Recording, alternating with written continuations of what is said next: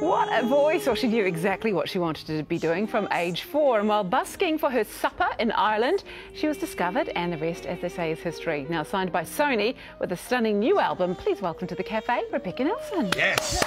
Welcome. So tell us about this busking in Ireland. Yeah, because busking has been your jam for a while, hasn't it? Yeah, I was a busker for about 5 to 6 years, so I did it for a long time, full time. So I started in Ireland in the UK. Was over there for about 2 years and then came home to Christchurch and went via Nelson and lived in Auckland now. And what was your big break, Rebecca? When did you go, ooh, cool, things are getting serious now? Well, it all started in Dublin, where I was spotted and I was asked to tour with the Priests as their guest soloist around Ireland. Wow. And then from there, little things took place, you know, all along the way, but mainly here in New Zealand, where I was spotted by the Royal New Zealand Navy. Now, this is a fascinating story. So once again, you were busking in Devonport on the street, and somebody from the Navy just walks by and goes, oh, she sounds pretty good. Yeah, basically he was secretly auditioning me. I didn't know at the time, and he'd seen me a couple of times, and yeah, got asked to tour with them as their guest soloist around the North Island, and they were testing me to see how I would work with the band and if I would enjoy it and things like that. And then as soon as we got back, I got asked to sign the dotted line. So you're in the Navy. So I am in the Navy. In the Navy. Yeah. No, I knew you were going to do that. Yeah, no. I'll save the singing for you. So, OK, what's been your most memorable performance to date?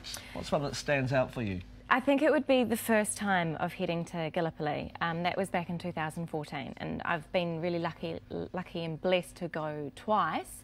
I went back in 2015, but the first time standing there and taking it all in. Because you were there for the 100-year celebrations or commemorations as well. Yes, and I sang the New Zealand National Anthem, and that's just something that I just remember How do you get through that without having tears and tingles? Because it must be such an emotional... I've been to Gallipoli, but just at a normal time of year, so I can't imagine how emotional that must be to be singing our anthem. Absolutely. It's just one of those things that you're standing on stage and you just say, right, breathe, and then sing, and afterwards you can break down, you know, once the job's done. But yeah, it's tough. I mean, it's high pressure. It's great though, you did a great job. Oh, thank you. And you did a great job too on this album, absolutely beautiful. Some of my favourite tracks. I love P.A.Yesu. I sang that as a little kid when I was at school.